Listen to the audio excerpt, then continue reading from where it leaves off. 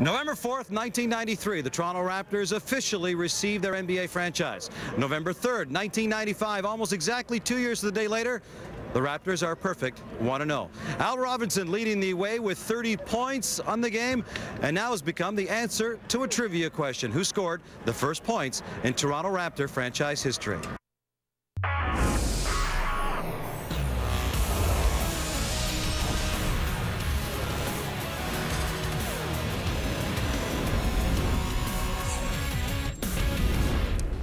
It is SportsCenter with Jan Dan, brought to you by our friends at Tim Hortons. Gino Reda does not age. No, he looks exactly the same. Great mic technique. He's a professional broadcaster. And we give that tape to many of our young interns to show them exactly how we want them to develop their skills. What a night it was Thursday in Canada, and especially in Toronto. You had the first NBA Finals game ever outside the U.S. That's right. So you had the first one in Canada. First time the Canadian anthem was played. That's right, yeah. So many firsts. So many firsts, and for the Raptors, you wondered, how would this moment be for them? Would they get caught up in the moment? Would it be overwhelming for them? Because, of course, the Golden State Warriors are going for their third straight title here. And they've been here before. They know the deal. But Toronto was absolutely fired up, inside and outside the building. Raptors did win both meetings against the Warriors in the regular season. Drake wearing the throwback signed Del Curry Raptors jersey. What a move. And Steph's dad apparently loved it. Steph's dad, Del, spent 3 seasons with Toronto. The defending champions. Curry contested 3, and then some words for Drake. Then in transition, Klay Thompson. This is part of an 8-0 Warriors run. But it never at any point seemed like the Raptors were not in control of this basketball game. Kyle Lowry. And then Lowry will find the man who had the game of his life, Pascal Siakam, drilling one of Toronto's 5 triples in the opening frame. Raptors were up by 4 after a quarter. Now, early in the second quarter, Fred VanVleet Sr. Off the steal, Serge Ibaka loves roll san for delicious late-night fried rice. The bench combined for 13 points in the first half. Toronto starts to go on a run late in the quarter. Siakam working against Draymond. Gets the friendly roll. Next trip up the floor. Kawhi Leonard gets to go, and the blocking foul on Steph Curry. Kawhi just 2 made shots in the first half, but obviously a huge one there. And then moments later, Curry to Draymond Green. Lowry, incredible at drawing charges. His league best 14th charge, dying seconds. Lowry to Danny Green. Oh, folks excited to see Danny Green hitting shots. 19-8 run to close the half. Raptors up 10 at recess. Kevin Durant missing his 6th straight game. Trying to pump the guys up, heading back to the locker room. But Siakam and the Raps did not let up into the third. Siakam going right at Klay Thompson. He's up to 20 points already. Moments later, Curry, an uncharacteristic poor pass. Leonard to Siakam. He lays it up and in. And then Curry, shots blocked. Raptors going to take advantage again. It is Spicy P. 9 straight shots made for the most improved player candidate. He's feeling it. Toronto getting contributions from Patrick McCaw, the former Warrior. Wraps up 7 heading to the 4th. We're off the miss. Lowry heads up pass to Siakam. Spicy. Patty, what a look. Think back to that Milwaukee series. He made game-winning plays at the defensive end. And puts it up, and he banks it in over the shoulder to tie his playoff career high with 30. Yeah, 30 points at that point for Siakam. And then Siakam running, going to kick it out to Green. He drills another triple. Part of the 10-1 Raptor run. Draymond tries to respond. Siakam with the block. You get the feeling Siakam didn't like all those Draymond comparisons. And then frustration setting in. He didn't like the call. Klay Thompson gets the technical on Danny Green. Drake has a really expensive watch. Final minute, Lowry the dagger. The Raptors win Game 1 of the NBA Finals. And by the way, the winner of Game 1 of the Finals is 51-21 all time. So I guess that seals it. The Raptors are winning the title. The Raptors have won all 3 meetings this season, and they are 19-0 all time, went up 7+ points heading into the fourth quarter at home in the postseason. Who else could you talk to afterward? You got to talk to Pascal Siakam on the team's defensive effort against the champs. We got guys that are just willing to move and play defense, and, we use it to our advantage, and I think, we're doing a pretty decent job.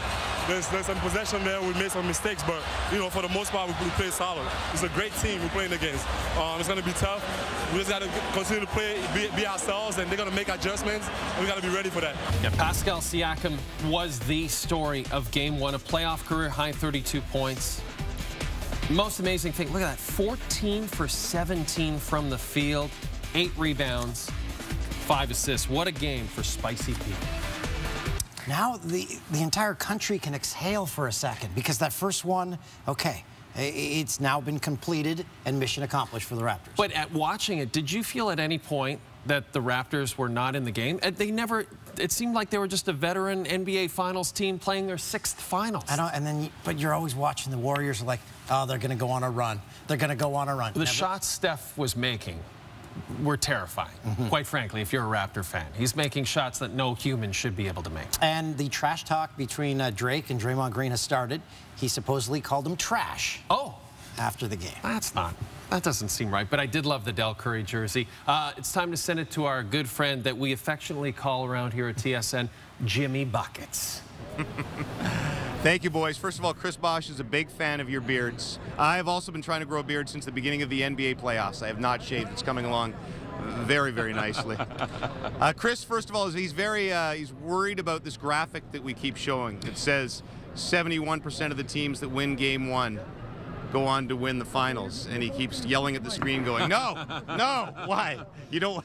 First of all, let me tell you something. I've lost games 1, 3, and 5, which is a cardinal sin in the playoffs, especially the finals. Game 1, Toronto, you've done what you're supposed to do. You came here to get 2 games. You have to defend home court. You're the best home court team left in the playoffs right now. The man knows. Yeah, they've got to make sure they close it out and make sure that they know that Golden State has come here to get at least 1 game, so they're going to come much better next game. You speak of confidence. Danny Green struggled so much, particularly from beyond the arc in the last series, and he sat beside us yesterday and said, I'm sick of everybody asking me about my shot. I'm trying to forget about it. But he also said that he knew that if he made one or made a couple, that this building would erupt. And you could feel it. 3 for 7 tonight, a big difference maker in this game. Huge difference maker. And remember, he's got the NBA Finals record for most threes in a series, right? I think he does. So if he's able to shake loose, get some open shots, hit some timely threes, play phenomenal defense, get some second chance opportunities like he did tonight through offensive rebounds, those are the things that he's going to bring to this team that's going to be very valuable. I think we have a question from our live studio audience. It's this one's from Jay and Dan in Scarborough. Go ahead, gentlemen. Yeah, James, we were wondering, what are those pins that Chris has on his suit jacket? That's Bob Ross. That's Bob Ross right there. That's what we thought. Yeah, yeah. Oh, you know Bob. Yo, come on, guys. You know Bob Ross. What's the other one? You know painting. Oh, that's just a Bob Ross tree. That's a nice little. That's a nice, pretty little tree, just right there, sitting in the corner right there. Would I be able to pull off the Bob Ross pin? Absolutely.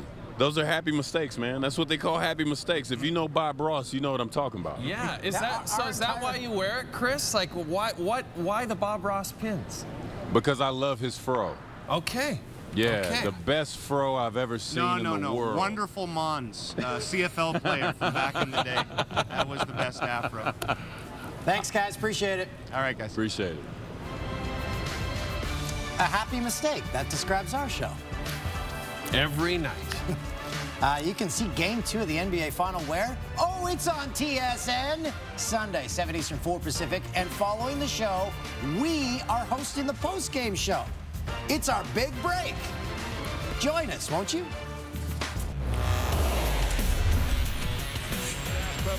Pascal Siakam, playoff career high, 32 points, had 8 rebounds, led the Raptors to a 118-109 win over the 2-time defending champion Golden State Warriors as the Toronto Raptors take a 1-0 lead, and I haven't got used to saying this yet, in the NBA Finals. Does seem strange, doesn't it?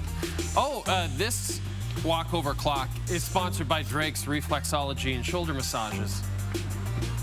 That's right. He does like to give rub downs. Nick Nurse said he's got the soft hands. Soft hands? That's fair. I'll take it. Dan, the contributions from the Toronto Raptors came from many, many sources in Game 1. I'll show you exactly what I mean by that. Take a look at this. 5 Raptors scoring in double digits in points, led, of course, by Pascal Siakam, who had 32 points, a career playoff high. In fact, Siakam made 11 straight field goals, longest streak in any finals game over the past 20 seasons. Marc Gasol with 20, most he's had this postseason. Danny Green, you mentioned it, Dan. Everyone was waiting for him to break out.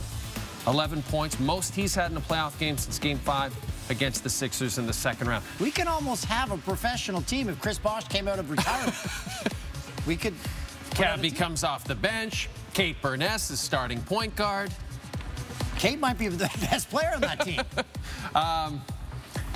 As Cabby mentioned, first time in the last 5 finals, the Warriors have failed to win Game 1. In fact, it was only the second time in 20 all-time Game 1s under Steve Kerr that the Warriors lost. Marc Gasol, as we mentioned, 20 points, defensively incredible. And he talked after Game 1 about the Raptors' plan to shut down the Warriors' defensive plan. If you watch the previous series against Portland, they did that with Damian Lillard and CJ. So we assumed that there was a chance that we were going to blitz Kawhi. So we were, understanding the spacing that we were going to have and what kind of shot we're going to be open, what kind of rotations that we're going to do. Now, we got to still improve in some areas and spacing and moving out of that. But overall, I thought we did a decent job. I thought that the guys did a good job of finding me in the post. The 2 or 3 times that I went down there, and it went well. By the way, love that guy. How happy? No offense to Cleveland.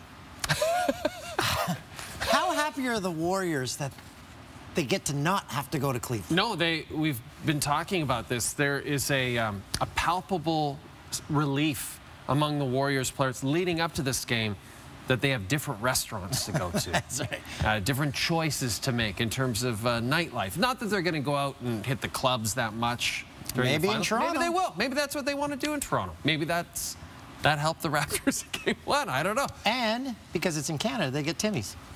That's right. Because it's in Canada, they get Timmy's. I bet you Steph Curry, every time he comes back, he's like the familiar taste of Tim Hortons. Timmy's. Right? He remembers it when he was a kid. And Fuzzy Peaches. What? Is he drinking double-doubles as a kid? Probably. Okay. I know my kids are going to. Hey, guess what? There's other things going on in sports. Yes. Blues forward Oscar Sundqvist given a 1-game suspension for this hit on Bruins defenseman Matt Grzelcyk Wednesday night. Boston coach Bruce Cassidy says Grzelcyk is day-to-day. He was placed in concussion protocol, and he did not travel with the Bruins to St. Louis. Bergeron called Sundqvist that guy. Yeah, that guy coming in. Well, that guy, he delivers a concussion, and you might remember at the start of the season, he missed 8 games due to a concussion. A vicious hit from Tom Wilson. I think it was in the preseason. But it's funny because his line, Sundqvist's line, has played big minutes against the top Bruins line, the Pasternak line. So, yeah. They need actually a big loss for They need for to wrap St. Louis. this series up because this beard's grown into my nose. Getting itchy. No, it's growing up into it. Leafs GM Kyle Dubas is in Buffalo ahead of the draft combine that begins on Friday. Questions surrounding Mitch Marner, set to become a restricted free agent on July the 1st. Classic salesman, hey, this guy, bargain. But Bob pointed it out in his Twitter thread, which is extensive, and you should check it out. He very well could just be back because the Leafs need defensemen. Jake Gardner's probably going to be gone. Travis Dermott had surgery. He'll basically be gone a bunch of the season. They need defensemen, and they really need Zaitsev. And I don't know who's going to take that contract on. And then there's going to be the speculation as to why he actually Exactly. So we'll continue to follow that. But when we come back, of course the Raptors are getting a Janny It's the best and worst from Thursday on SportsCenter with Jay and Dan, presented by Tim Hortons.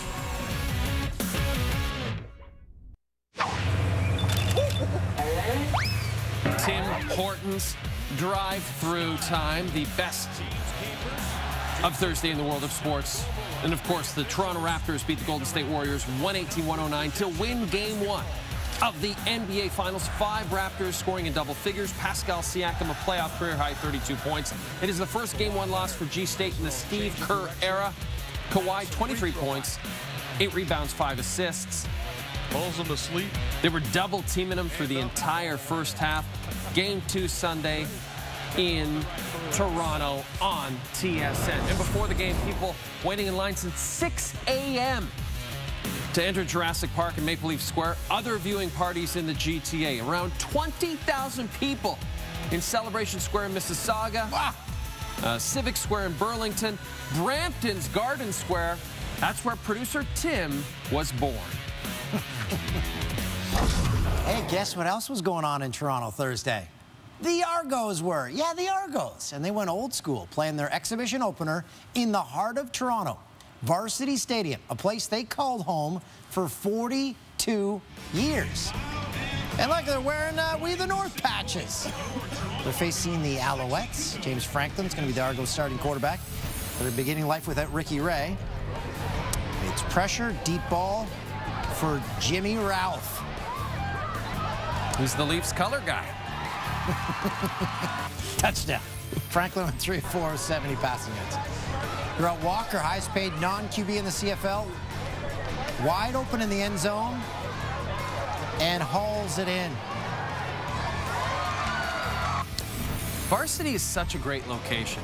Like, I'd love them to play there the whole time. You can just wander up and watch a game for free. I don't think they want that. No, there'd be a way to... There's a way into the stadium. That's Michael O'Connor becoming the second highest QB taken in the draft since '92. Gets his first touchdown pass. He's a UBC guy. Janny time, best and worst from Thursday. Raptors moving the ball quickly after a Golden State bucket. And yes, Kawhi off the glass. Marc Gasol, Kyle Lowry, Spicy P, Kawhi. That's how you win Game 1. You'll get a better view of Varsity Stadium here because Rodney Smith, 79-yard touchdown catch. He throws the ball onto Bloor Street. Yeah. Someone just walking by, he's like, I guess this is my ball now. Maybe he threw it back. Wait, can we see? Now he's on a phone call. He's got a phone call to make there. Kevin Newman, W5 anchor and part-time Major League infielder, the flip to second for the Force. Cards and Phillies, 2 outs in the 9th. Andrew McCutcheon slashes one into right. Dexter Fowler. How great are those Phillies Mike Schmidt era throwbacks? Very cool. They are things of beauty. Cricket World Cup. Watch England's Ben Stokes. Whoa! Still don't understand why they don't give him baseball gloves out there, but I guess that's cricket, and it's against the rules. French Open, Andrea Petkovic puts away the smash, and after the point, Sue Shea will pretend to answer a spectator's phone. Petkovic can't believe that ball actually went in. Look at that, Shea getting on the phone. And the Scripps Spelling Bee, the final 8 competitors spelled the final 47 words correctly. So they all completed the 20-round competition and were all named co-champs. All 8 champs get their own trophy, and they all get $50,000. Wow, that's fantastic. The Scripps Spelling Bee is bankrupt. They can't afford that. Scripps is done. They're not going to be sponsoring the Spelling Bee next year. You know who might? Tim Hortons. Spelling Bee is very compelling. It was on TSN 2 on Thursday night. That's right.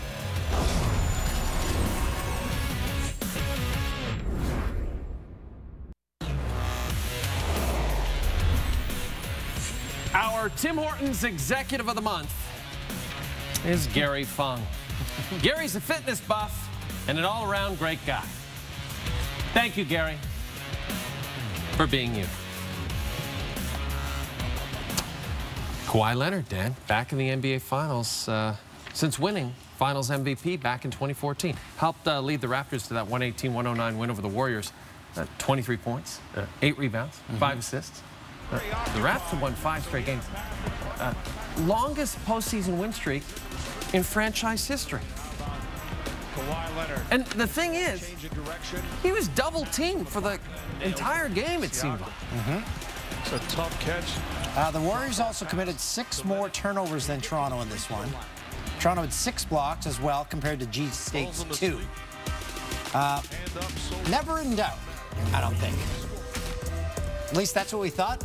And Jack and Leo agreed with us. They said there was never a point in which this game was in doubt for the Raptors. And this, by the way, the first NBA Finals since 2010 that does not have a LeBron James in it. Game 2 of the NBA Finals is here on TSN Sunday.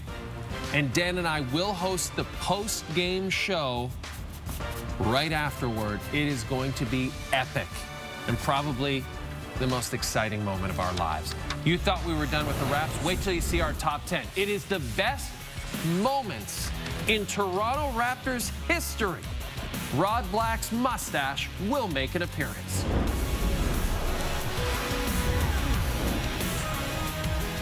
So many great moments in the history of the Toronto Raptors franchise, it's difficult to select only 10 of them, and it's difficult to believe that this moment from Game 1 of the NBA Finals Thursday night did not make the list. Pascal triggers a 3. Got it from Regina. Regina. Experience Regina. From Regina. Regina.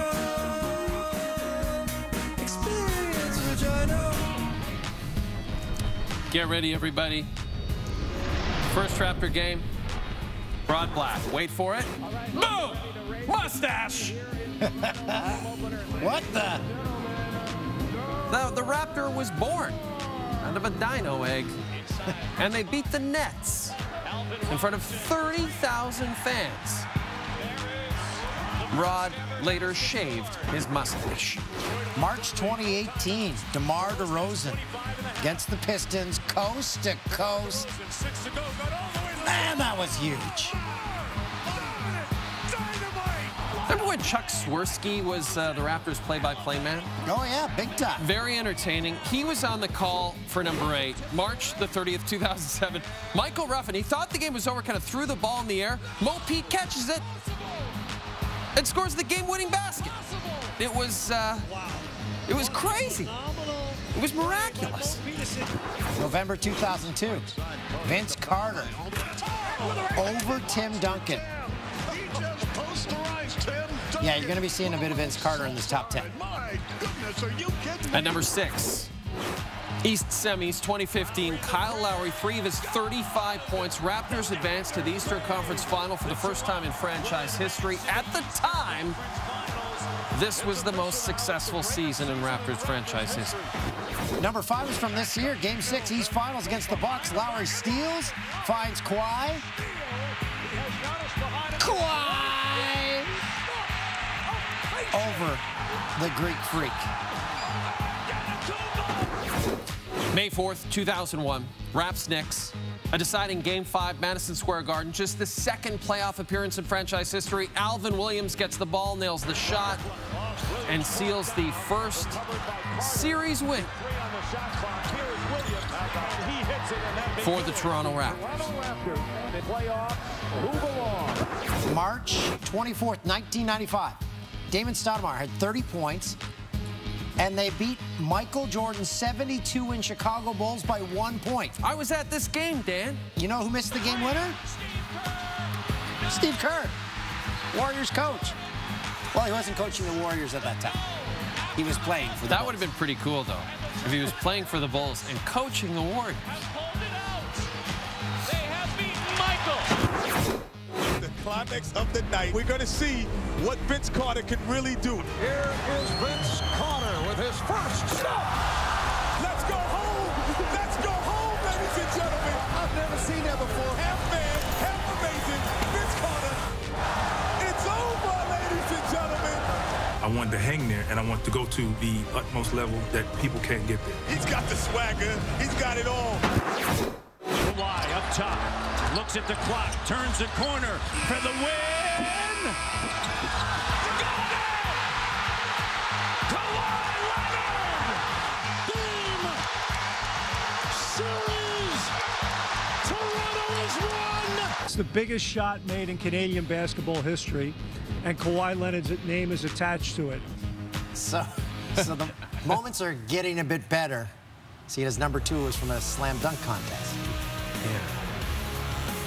Joel Embiid was really crying there. He was.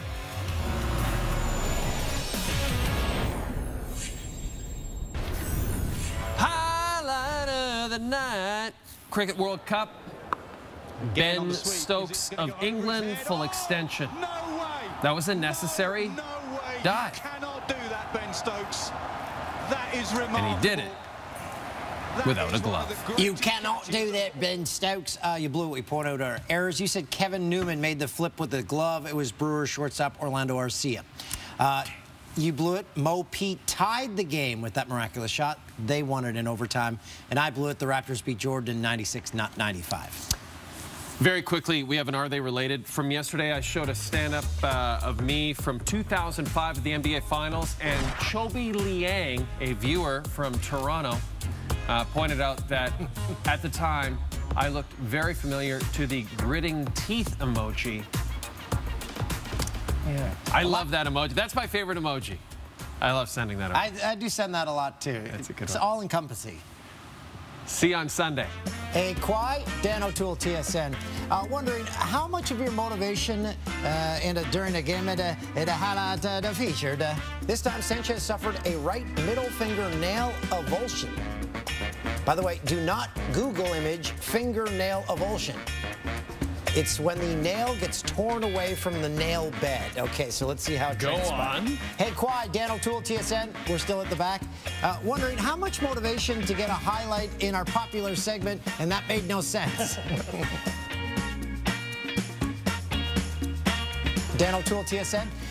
Wondering how much motivation is it for you during a game to get a highlight on our featured segment, The Jays?